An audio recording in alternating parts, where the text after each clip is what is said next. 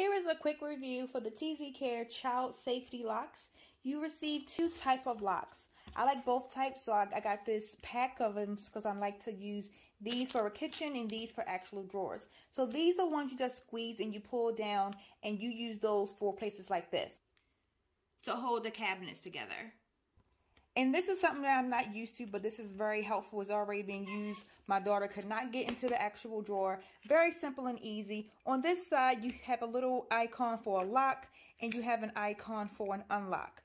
When you push this in an unlock position, it allows you to remove it to open the drawer, and then you just push it right back inside, which on that side you can see the mechanism, and you just push this right back down inside and it locks. Then you will slide it to the lock position. And as you squeeze, you see you can't do it. The purpose is for the kid is not able to move that back and forth, which is why this would be a great option.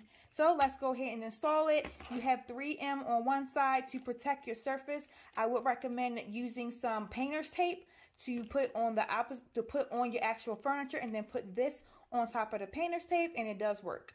So I went ahead and I cleaned the area that's going to be pressed against this side on the drawer, and also on the side of my actual table here. So what I like to do, I already did, was I just went ahead and found the best position to have them, which is pretty much somewhere around here. It's already on that side, as you can see. So I'm just going to go ahead and do it on this side. I'm going to put it on this part first.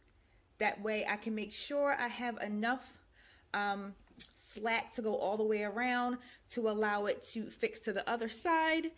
And I'm going to make sure it's a little bit of space here where it's not like super too tight. And then I'm just going to push it down. And I'm going to allow this to stay here for 24 hours, and then it will be perfectly ready for use. So I like this so far. For this one, as you can see here, that's the one my daughter always tries to open, but now she won't be able to get in either of these.